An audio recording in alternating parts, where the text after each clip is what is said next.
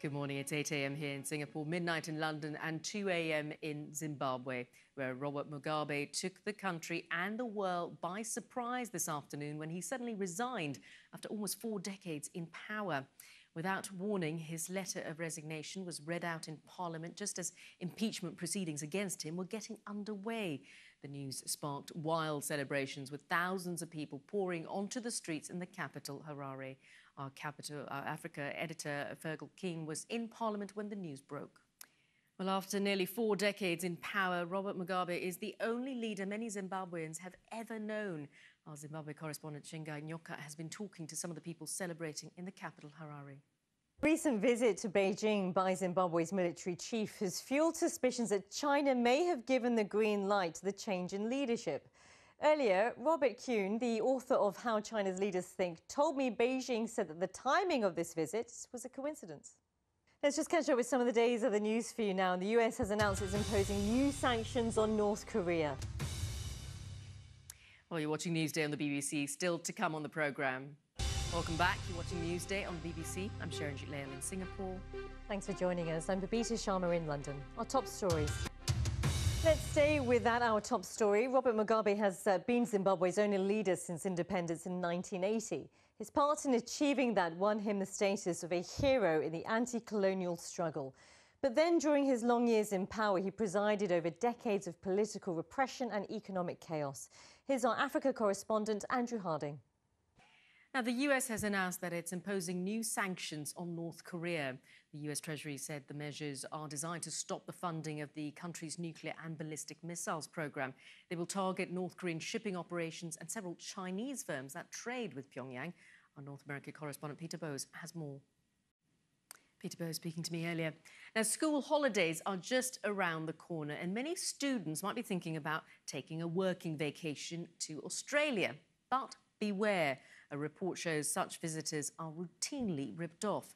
The wage theft in Australia report conducted by 3 universities in Sydney surveyed more than 4,300 overseas workers. It found a third of backpackers and a quarter of international students in Australia are being paid $9 an hour or less. That's about half the minimum wage. Conditions are worst for those employed in food services and on farms and for workers from Asian countries. Well, Laurie Berg is a senior lecturer of law at University of Technology, Sydney, and was one of the authors of this report. She joins us now from Sydney. Now, tell us first, Professor Berg, why are so many workers allowing themselves to be exploited this way? Because it's the sort of thing you'd expect from developing countries, not a first world one like Australia. That's it for this edition of Newsday. We're ending the programme with some of the sights and sounds from a historic day in Zimbabwe. Welcome to Newsday. I'm Sharanjit Leyl in Singapore. The headline. I'm Babita Sharma in London, also in the programme. Well, good morning. It's 9 a.m. here in Singapore, 1 a.m. in London and 3 a.m. in Zimbabwe, where Robert Mugabe took the country and the world by surprise when he suddenly resigned after almost 4 decades in power. Without warning, his letter of resignation was read out in Parliament just as impeachment proceedings against him were getting underway. The news sparked wild celebrations with thousands of people pouring onto the streets in the capital, Harare. Our Africa editor, Fergal King, was in Parliament when the news broke. Well, after nearly 4 decades in power, Robert Mugabe is the only leader many Zimbabweans have ever known. Our Zimbabwe correspondent, Shingai Nyoka, has been talking to some of the people celebrating in the capital, Harare. Well, a recent visit to Beijing by Zimbabwe's military chief has fueled suspicions that China may have given the green light to the change in leadership. Earlier, Robert Kuhn, the author of How China's Leaders Think, told me Beijing said that the timing of that visit was a coincidence. Robert Kuhn there speaking to me a little earlier. Let's just catch up with some of the days of the news for you now. And the US has announced it's imposing new sanctions on North Korea. Welcome back. You're watching Newsday on the BBC. I'm Sharanjit Leyl in Singapore. Yes, thanks for joining us. I'm Babita Sharma in London. Our top stories. Well, let's get more now on our top story. Robert Mugabe has been Zimbabwe's only leader since independence in 1980. His part in achieving that won him the status of a hero in the anti-colonial struggle. But then, during his long years in power, he presided over decades of political repression and economic chaos. Here's our Africa correspondent, Andrew Harding. Now, teams from around the world are continuing their search for an Argentine submarine that's been missing for nearly a week. The San Juan last made contact off the Argentine coast 6 days ago with 44 crew on board. The search effort has been made difficult by strong winds and rough seas, but conditions are improving. Well, Robert Farley is a senior lecturer at the University of Kentucky and has written on the subject. He joins me now live. Welcome to the programme, Professor Farley. Now, first off, we know that this search is particularly challenging because submarines by nature are rather hard to find. Can you tell us why? That's it for this edition of Newsday. We're ending the programme with some of the sights and sounds from a historic day in Zimbabwe. I'm Kasia Madera in London, also in this programme. Now, we have some breaking news for you from Papua New Guinea because we have reports that an operation is underway at the Manus Island Detention Centre in Papua New Guinea. Now, this operation is to evict hundreds of refugees and asylum seekers. Detainees fear that reprisals from local people will take place if they are transferred from this facility to other facilities. Let's cross over to Sydney. Hal Griffith is there for us. Hal, you've been covering this for us for quite some time. Bring us up to speed on what this operation is exactly about. That operation taking place at the Manus Island Detention Centre. But now let's take a look at what else is making the news today. For the first time, the US Secretary of State has described the violence against the Rohingya Muslim minority in Myanmar's Rakhine State as ethnic cleansing.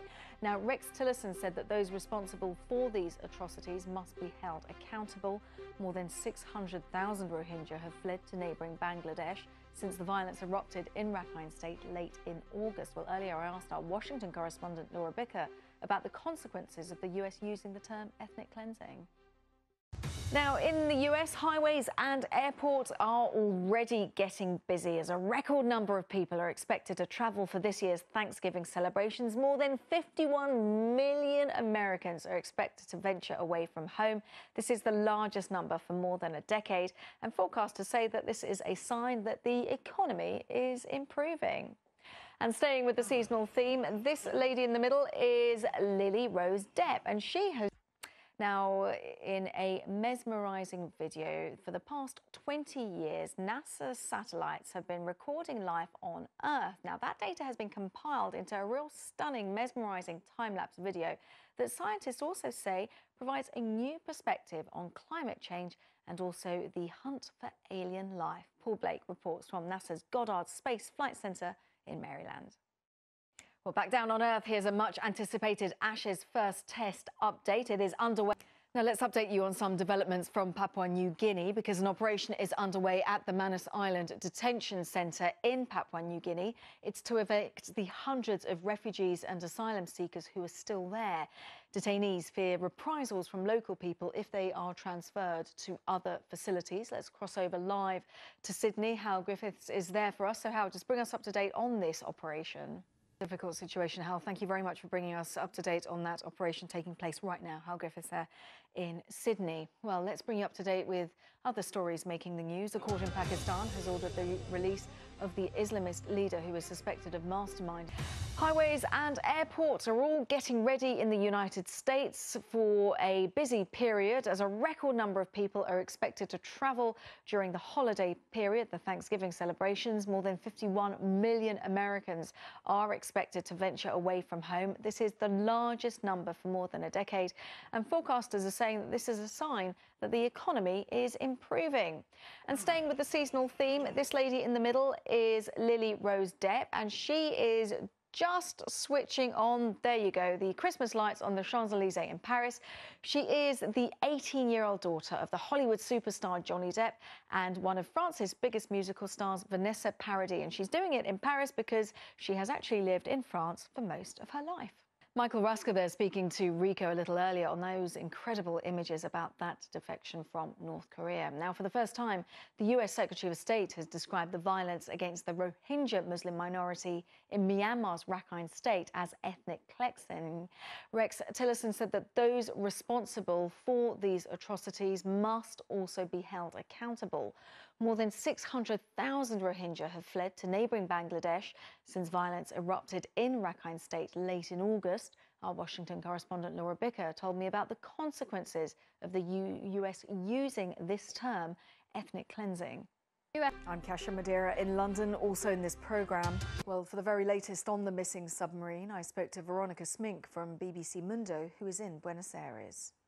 Smink from Buenos Aires. We'll, of course, continue to monitor that story, but now let's take a look at some of the day's other news, because a new era is set to begin in Zimbabwe with this man, Emmerson Mnangagwa, due to be sworn in as the next president. Now, he has warned people not to engage in acts of revenge on supporters of Robert Mugabe and his wife Grace. In a statement, he said that the country is witnessing a new and unfolding democracy. Well, my colleague Ben Brown is in the capital, Harare, and he told us what we can expect from the new leader.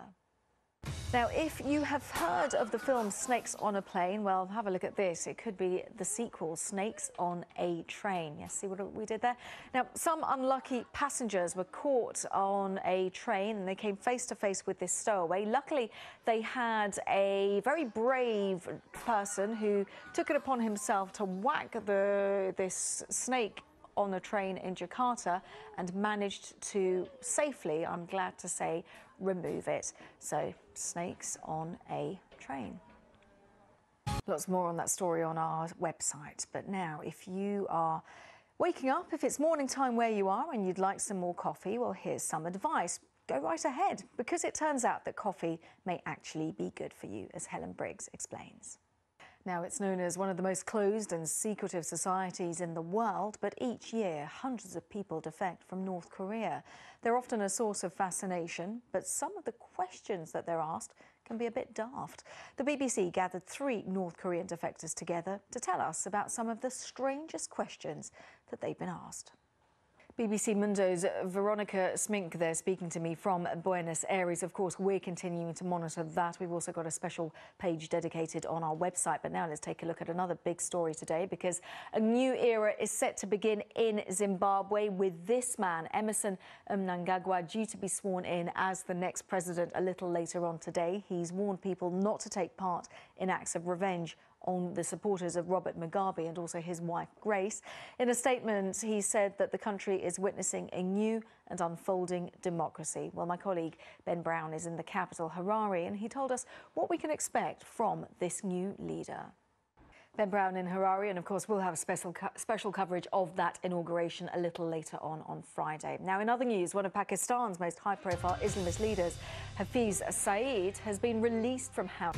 Now, you've heard of Snakes on a Plane, the film. This could be the sequel. This is a snake on a train. And as you can see, some unlucky passengers were faced with this unexpected stowaway aboard a commuter train in Jakarta. But quite incredibly, a brave passenger, there you go, managed to get the snake down, whacked it on its head, and then threw it out of the train very successfully after, I'm assuming, killing the snake.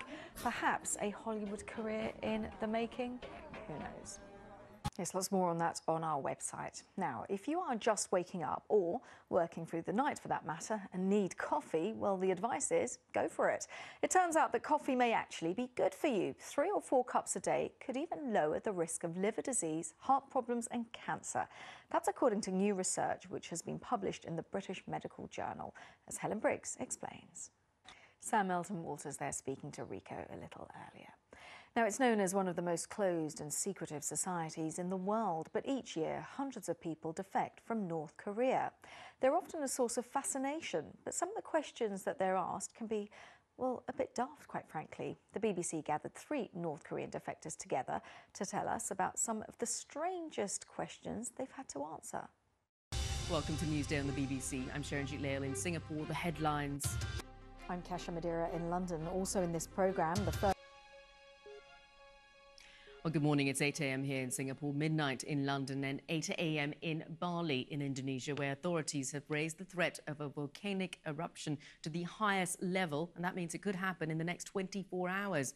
And we will be looking and speaking to a geologist who's just come back from Bali, so we'll get his predictions and his readings into what is taking place and when Mount Agung will finally erupt. First of all, though, let's bring you up to date with some of the day's other news stories, because the first aid ship has arrived at the Yemeni port of Salif there after the Saudi-led coalition eased a blockade that lasted for nearly 3 weeks. Now, millions of people in Yemen are at risk of starvation while a civil war is being fought between the government backed by the Saudi-led coalition and Houthi rebels. Stephen Anderson is the director of the World Food Programme in Yemen, and speaking from the capital, Sana'a, he confirmed that their ship was waiting to unload.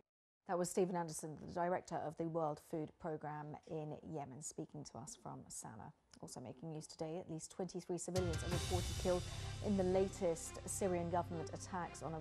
Now, this is a British teenage gamer who has become Formula One's first esports champion. This is Brendan Lee, who's an 18-year-old kitchen manager. He came out on the top of the 20 simulator drivers competing in this very tense final in Dubai. More than 63,000 hopefuls from all over the world entered this competition in September, but Brendan wins the right to be a non-driver character in the official F1 2018 game. Watch out for him.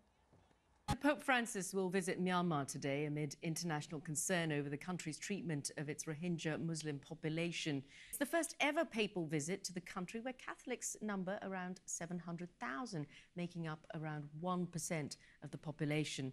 The visit takes place as the Rohingya crisis continues. He is under international pressure to raise the military crackdown on the Rohingya Muslims in his meeting with de facto leader Aung San Suu Kyi. Now, more than 600,000 Rohingyas have fled across the border to neighbouring Bangladesh. This may be the most delicate diplomatic task in his 4 years as leader of the Catholic Church. Well, earlier I asked Aaron Connolly from the Lowy Institute for International Policy about how he could manage this challenge. We're going to return to Bali because Mount Agung is, we're being told, about to erupt. It could erupt within the next... Hello, I'm Kasia Madera with BBC World News. Our top story: Indonesia's disaster management agency has raised the threat of an eruption in Bali to the highest level. This means that it could happen in the next 24 hours. Thousands of people have been evacuated. Now it's time for our world. Over recent months, hundreds of thousands of Rohingya Muslims have fled from Myanmar to Bangladesh, driven from their homes facing terrible violence. Gabriel Gatehouse tells the story of one massacre in the village of Tulatoli. And I have to tell you that this programme contains distressing and graphic accounts and images of violence from the very beginning.